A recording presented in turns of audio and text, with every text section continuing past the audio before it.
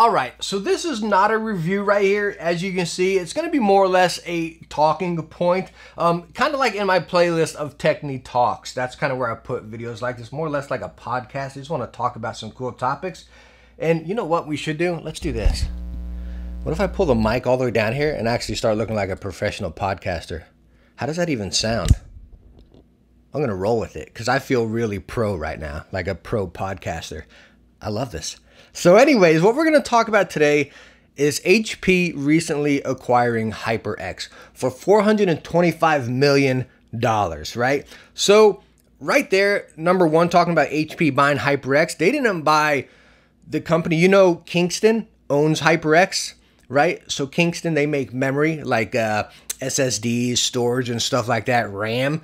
So they're still them over there. They just bought, again, the HyperX part of it for $425 million. So sounds like a good deal. They got the peripheral company, but they still got to keep their main company and still got all that bank right there. So the first thing that probably comes to your mind is HP. HP's peripherals are not anything hot.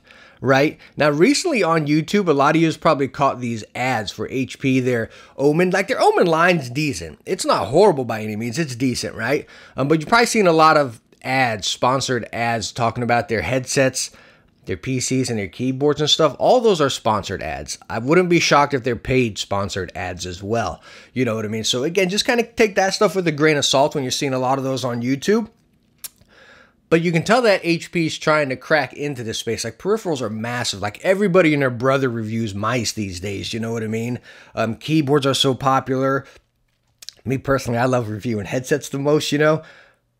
But my biggest question would be, like, will HP keep what HyperX has going into it? And that's what I want to talk about at this point right here. This is HP. I'm reading this from other sites online right here.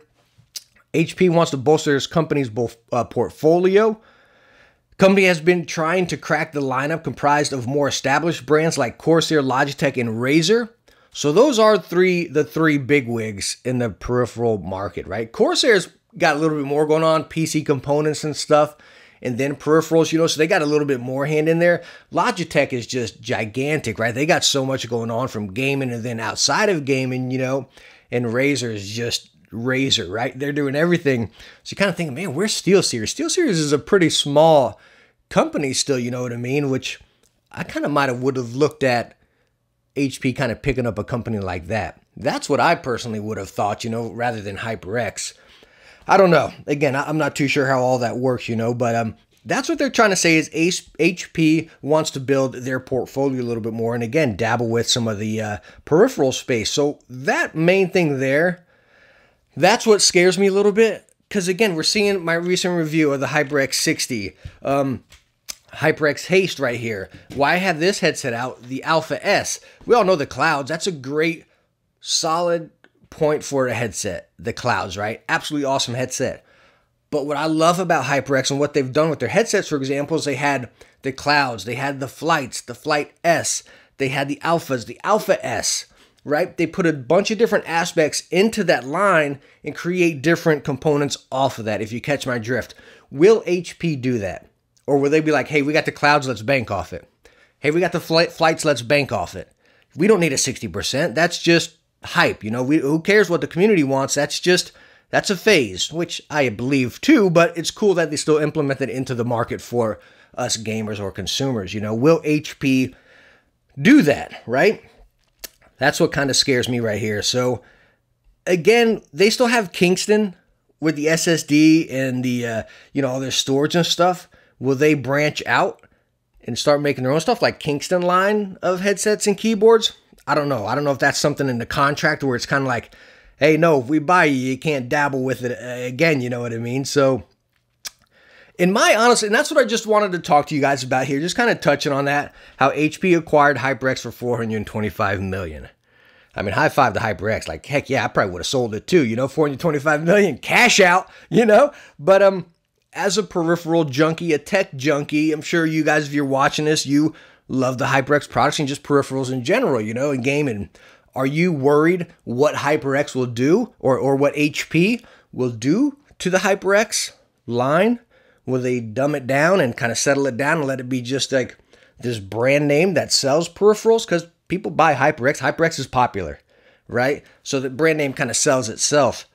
Or do you think they'll actually implement it and keep this great innovation going on right here? I'm honestly concerned, like, are they going to keep the whole team? Or is it just like, we're going to bleed this into HP? If you were with HyperX, now you can go to Kingston. I asked my rep, actually. I said, hey, man, are you going to be part of HP? Like, am I still going to be working with you? Are you Kingston now, or are you HP, or you just did the whole company just come? I'm really concerned, you know. And talking about that, being concerned, another thing that just hit my mind is like, talk about product reviews, right? HP, they work with so many small YouTubers, streamers. They're really cool about just building that community, right? Like with me, 150,000 subs. Like, sure, that's a decent amount, but it's not a lot. Talk about the people doing these paid sponsors ads. They all have like millions of subscribers doing the HP sponsored ads. HP, with their marketing, they go for those advertisements, those big ones, right? Where are they going to get those sales? Rather than HyperX, they kind of like build a community and just have that, you know, place in the peripheral market right there, which I love how HyperX does that. So with them now being HP, are they still going to like hook a smaller reviewers up with these products to cover them, you know, and drop the reviews and stuff? I don't know. That's probably me just digging and a little paranoia going up here, you know what I mean? Paranoia, whatever. I'll buy the product myself. It's no biggie, you know, but it'll be a stinker, but no biggie for sure. Like, I'll still buy this stuff myself.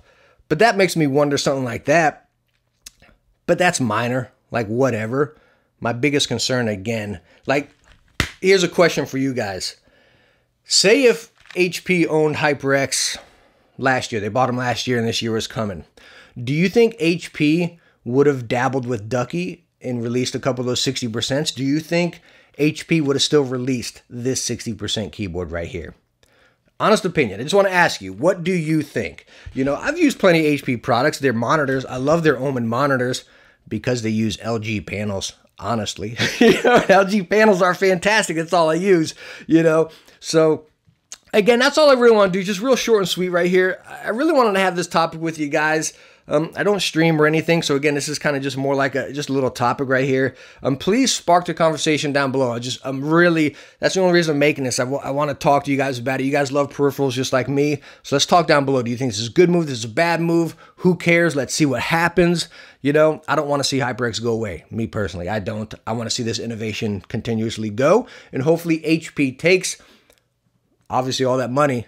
Well, they just had to pay, but hopefully they take some of those resources and money and just take it to the next level, which who knows what that will be, which is pretty stinking exciting. So again, we got two. I want to hear what you guys think though. But anyways, thank you so much for stopping by the Techne podcast or Techne Talks. We're going to call these little type of inserts as Techne Talks right here. So thank you so much for stopping by. I hope you enjoyed it. Again, spark that conversation down in the comments and hit that thumbs up. And don't forget to subscribe for some future talking tech videos, I guess. I don't know how to end it. Anyways, thank you so much. Catch you in the next one. Bye now.